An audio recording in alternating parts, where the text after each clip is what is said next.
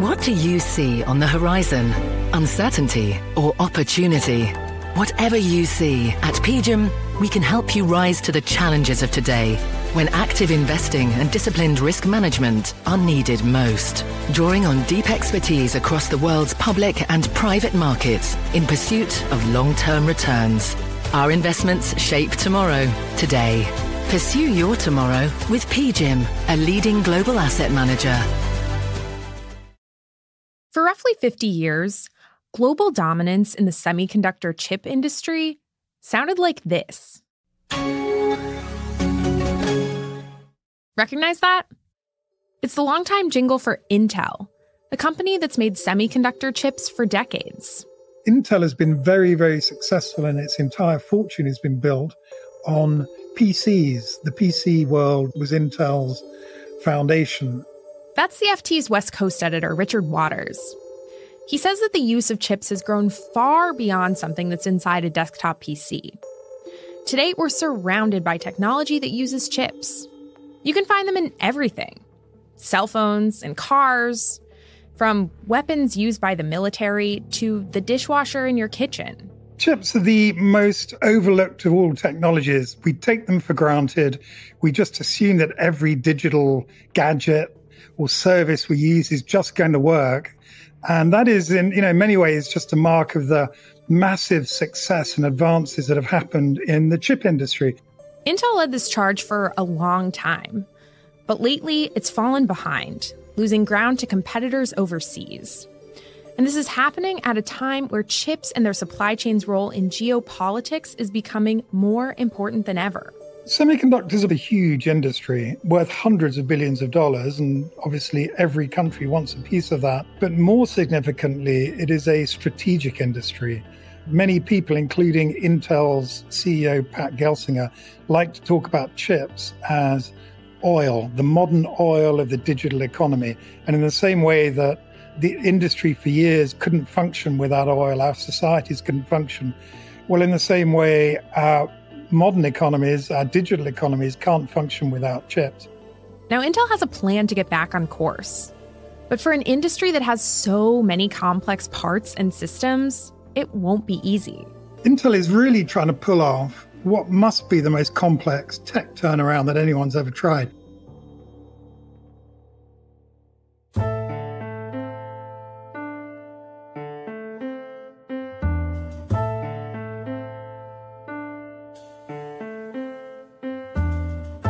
I'm Michela Tindera from the Financial Times.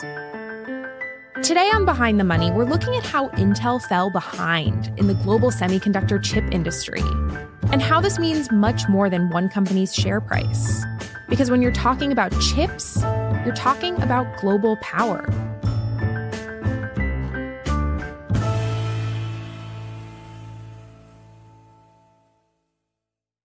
Intel's origin story is the stuff of Silicon Valley legend.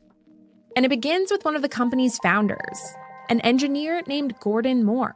Going back to, I think, the early 70s, he was trying to make the world understand just how important electronics was going to become. He felt that nobody really understood as he did that as electronics collapsed in price, as the capability increased because of chips, that electronics were going to be everywhere and in everything. And so to try and reinforce this and make people understand, he came up with a very simple explanation, which we all know now as Moore's Law. He said over the next decade, every year, the number of transistors, the basic elements of chips, the number we can cram onto each chip is going to double every year.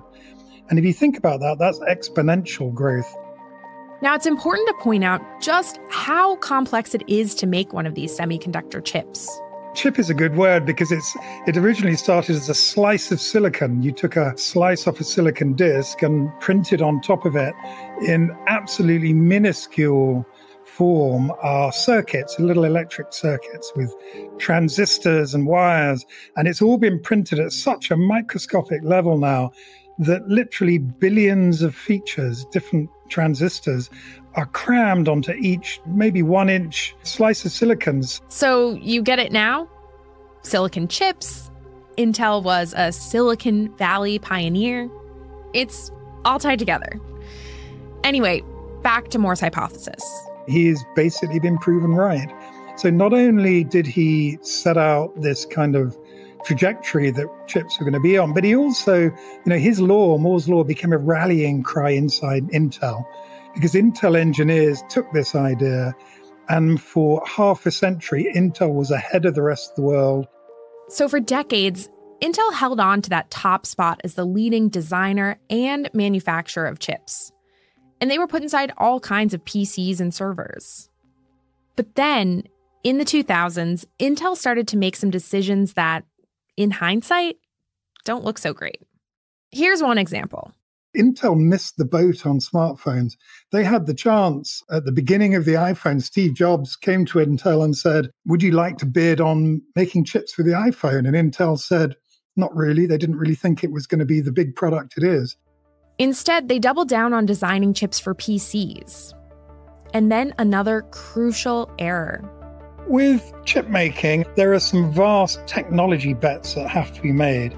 And these are bets that play out over many years. So a particularly key technology known as extreme ultraviolet lithography, EUV, was actually devised in the US back in the 60s. And the idea essentially is that if you can produce light at a short enough wavelength and direct it as silicon wafer, you can basically carve smaller and smaller features on chips. Now, Intel, around 10 years ago, decided the technology was just not ready yet.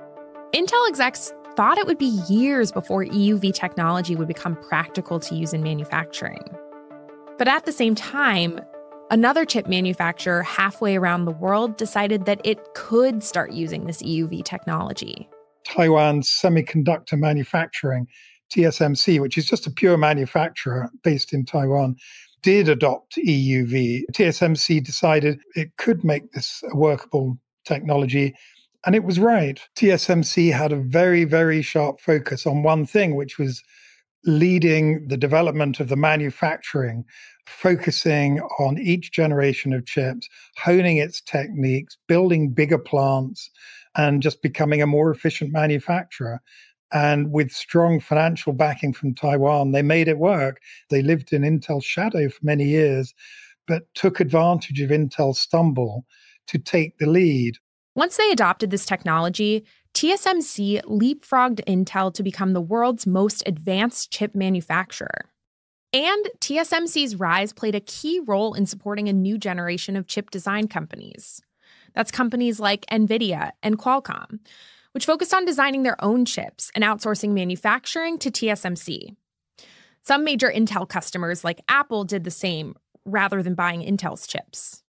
So Intel knew that it needed to make some big changes.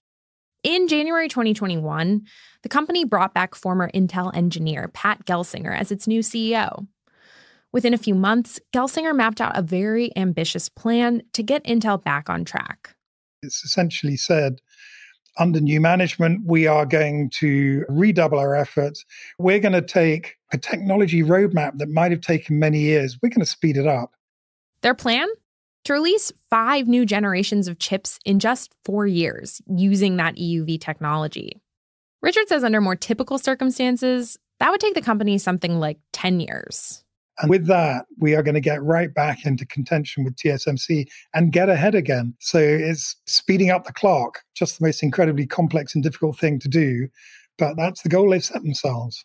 Now, all of these plans from Intel have been happening at the same time that the United States has also been realizing just how important chips are. Think back to the early days of the pandemic. There was a chip shortage, and used car prices shot up. Car makers found themselves desperate for more chips and they couldn't get them. And so suddenly there was a reminder here that if you did not have a good supply of chips, your industries were going to shut down. Remember what we said about how chips are becoming the new oil? Here's Intel's CEO, Pat Gelsinger, talking about this recently. Geopolitics across the world has been defined by where the oil reserves are for the last 5 decades. For the next several decades, where the fabs are is more important because every aspect of human existence is becoming more digital. Gelsinger's talking about fabs. That's industry lingo for factories that make chips. But regardless, this is bigger than just one company turning itself around. It's about geopolitical power. The world is changing. It's changing partly because China is threatening Taiwan, and that's now put a question mark over chip supplies. It's made everybody realize, we have this huge reliance on chips coming from one corner of the world. If that supply is cut off, a large part of the world's industry is going to simply shut down overnight. And this is why the US is so deeply concerned these days, both about the state of Intel and the state of its own chip manufacturing base, because chips are both essential to the economic health of the country and to national security, because chips are at the heart of all weapons systems. The US knows that it needs to maintain a chip lead to maintain its military and its economic lead. And so it is the core strategic industry. To try and get a handle on this, Congress passed the CHIPS Act last year. This will commit $52 billion in subsidies to support chip manufacturing and increase research and development inside the U.S. Intel has seen this and realized, we are in a position to be the national champion, the U.S. national champion in chip making. And Intel is racing to build bigger and bigger plants, is racing to develop the most advanced technology to put inside these plants. And it's asking for U.S. money to help it do this. Richard says we probably won't know until next year who exactly the Commerce Department decides to give these subsidies to. TSMC and another top chip maker, Samsung, have factories in the U.S. too, so they're also eligible for this money. How do you divide up this money between Intel, between other companies, and there are many others in this industry that want a piece of the cash as well? And I think, Intel's case is that they are the only US-based manufacturer, the only company that really has, the American strategic interest at heart. And that's a very overt pitch they've made in Washington. You need to back us because we are US through and through. And I think it's working. I think at the moment, the signs are that they are going to get significant backing coming out of Washington. But, some of the money will be spread more widely. The question is how much? So Intel's in the middle of implementing this turnaround. Since 2021, they've released 1 out of the 5 new generations of chips Gelsinger had planned for. Still, even with the possibility of government funding, Intel faces several potential roadblocks. Remember how they went all in on chips for PCs? The actual products they design at the end of the day are losing some of their market. And so the basic architecture of a chip, how it processes information, depends on what you want it to do. So it doesn't matter about the size. There's still this question of design, the actual product you're trying to sell in the market. And Intel's designs, the actual designs of its chips, are out of touch with some of those new needs. Richard says the market's moving toward chips for advanced technology, like AI systems. And there's another problem. It wants to build vast new plants, but it doesn't have enough demand for its own products to fill up those plants. That's meant that Intel's had to invent a whole new business strategy. It's gone out and said, all right, we're now going to make chips for other companies. So don't go to TSMC and get them to make your chip. Come to us and we'll make it on our plants. And it's doing that because it has to keep up the volume inside its own plants to a large enough scale to justify the investment. So that means creating a whole new independent manufacturing company inside Intel. I mean, that is an astronomically hard thing to do. They're trying to build TSMC inside Intel. And to make that work is a whole different culture and a whole different process. So to pull off all of this, to make this company work as this complex integrated business that it is, I think is a real challenge. Not to mention, Intel's attempts to get back on top have come at a tough time for the entire chip industry. We're in a cyclical slump in chips. People aren't buying PCs anymore. The economic uncertainty has led to a pullback, and essentially the demand for chips has collapsed. This is always a boom and bust industry because inventory builds up in the good times, and then as soon as things become uncertain, the customers stop buying and run down their inventory. And so the impact you see on chip makers like Intel is extreme. In Intel's case this year, we've seen a 40% contraction in revenue. For a company with a massive fixed cost base, this is a crisis. This is a disaster to see your revenue just dry up. And so Intel, at the very moment when it's looking to invest heavily in its business and its new manufacturing facilities, suddenly seeing its revenue and its cash flow dry up. So right now, Intel's at an important turning point. And it's happening at the very moment where Washington is trying to place some political bets. Washington has to decide how much of our $52 billion of support that we're trying to channel towards the chip industry, how much of that do we want to bet on Intel, because it is a bet. And if Intel can't turn itself around, that's an awful lot of taxpayer money that's gone to waste. Yeah. I mean, how realistic is this turnaround, do you think? Wall Street has quite clearly decided that Intel has missed the boat. The stock price is on the floor. It hasn't come up this year with the AI boom that's bringing such excitement to the tech world. Investors are saying, well, we'll just wait. Intel does have a big existing business. It does have a lot of technology. It is generating huge cash flow still. And once we get through this immediate downturn, it'll go back to being a more effective business.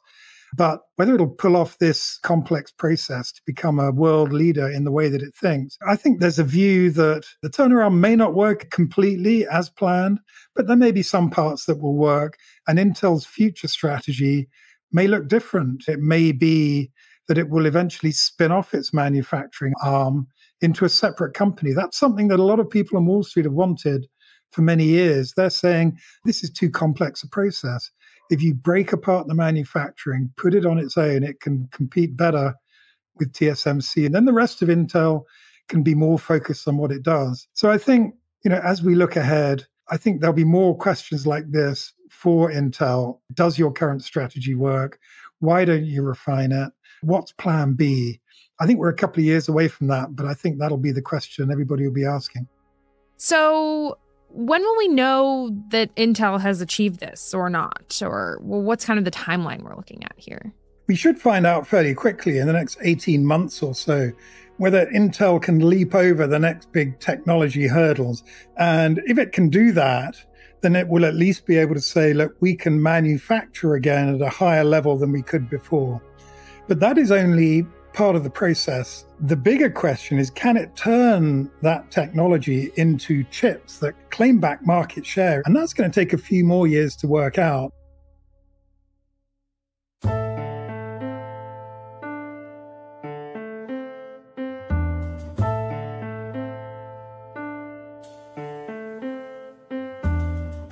Behind the Money is hosted by me, Michaela Tindera. Safia Ahmed is our producer. Topher Forhez is our executive producer. Sound design and mixing by Sam Giovinco. Cheryl Brumley is the global head of audio. Thanks for listening. See you next week.